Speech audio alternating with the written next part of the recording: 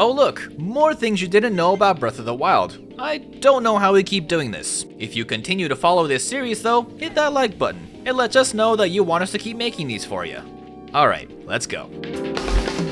Some players may have come across this weird thing in the Hebra mountain range. Sometimes you'll just get a random Korok, literally for free. Over the years, this has happened to many players and has gone on unexplained, but player Swiffy has cracked the case a while ago. In this area, there's a Korok that requires you to push a snowball down this hill. Well, in some instances, when you're moving closer to load the snowballs in, then away from the snowballs, moving farther away causes the game engine to create less polygons in the area, and in turn, deforms the ground underneath the snowball into a downhill slope, automatically dropping the snowball down the hill right into the goal. You can see it happen from this shot here. If you ever thought it was the wind or a completely random glitch, well, here you go, mystery solved. Another mystery players have run into is a strange skewing of NPCs, sometimes completely sideways or underground. These cases started happening in 2019, coincidentally right after the VR Labo update, the 1.6 final patch that Breath of the Wild ever saw on the Switch. The Wii U version never got this. While we still don't know what specifically in the update causes the glitch to occur, thousands of players around the world since then have been running into these tilting oddities. Did you know that any of these types of lookout towers can be cut down from below? Helps out in taking out these annoying snipers.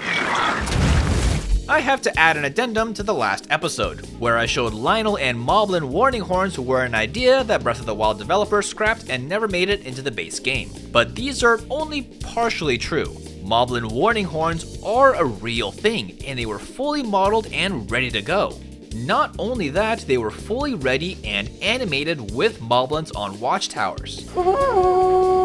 While this is only viewable from mods, the horn and the animation here is made by Nintendo from Breath of the Wild's source code. We just never got to see these Moblins on watchtowers. And on top of that, we recently learned that Lionel horns were indeed never developed for Breath of the Wild, but were finally completed and used by the new enemy in Tears of the Kingdom called Boss Bokoblins. Do you also know exactly how warning horns work? Sometimes you'll see them use it once or twice, other times they seem to use it over and over. They do this because they're programmed to call the enemy camp's attention until most of them see you. If most of the camps still can't get a visual on you, they'll just keep blowing that horn. Eventide Island, as most players guessed, is loosely based on the game Link's Awakening, especially with most players taking a raft over here, but the developers put a tiny detail into the weather specifically here. Most normal areas of Hyrule have a percentage chance of different dynamic weather systems, such as clear sky, cloudy, rainy, heavy rain, thunderstorms, snow, rain with clear sky, etc. But Eventide has its own special weather system. It's either always clear skies, or specifically from 5 PM to 9 PM, it will always shift to a thunderstorm. Besides the gameplay implications of making it a challenge for players, this may be a reference to Link's Awakening's very first thunderstorm that washes Link ashore Koholint Island. There's also a specific area right here in the East Akkala Plains that spawns a Stalnox, and in this small circle around it, it will thunderstorm 24/7 no matter what. Getting struck by lightning will light objects around Link on fire. But did you also notice that your core temperature goes up to the max for a split second? On the same topic of electricity, any number of things can deflect Octorok shots, hitting them, Master Sword beams, parrying, blocking, etc. But did you also know that you can deflect it with shock conduction?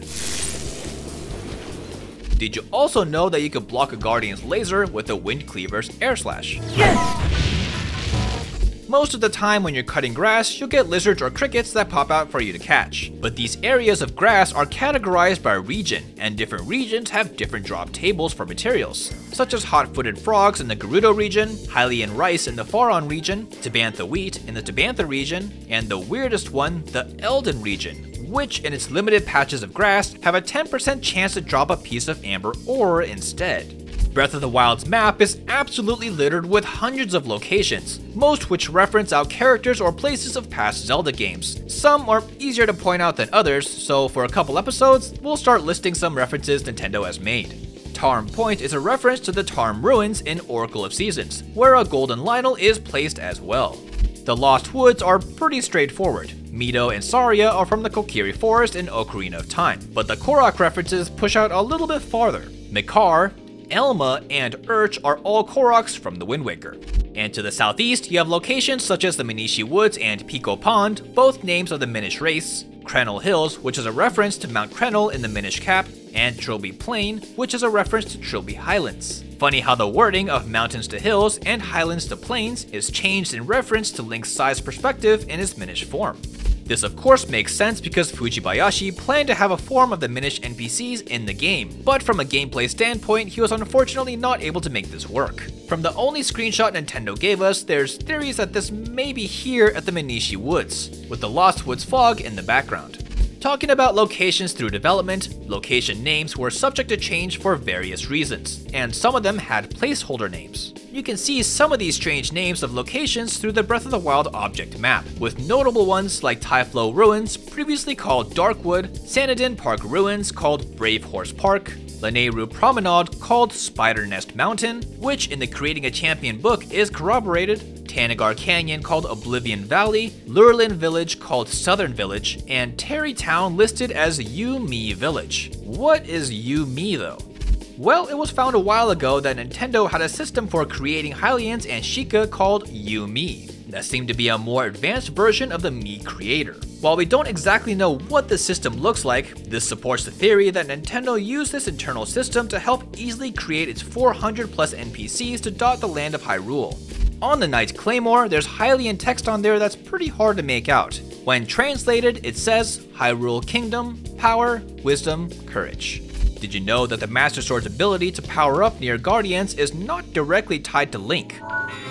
You can consider the sword, I guess, to be sort of sentient, able to detect Guardians on its own in its vicinity, on the ground, or even in enemy hands. What was your favorite thing you learned this time? Just let us know in the comments below. Of course, we'll keep going with this series until Tears of the Kingdom, where we'll continue on with the series over there. But for everything else gaming, you know where to go, right here on GameSpot.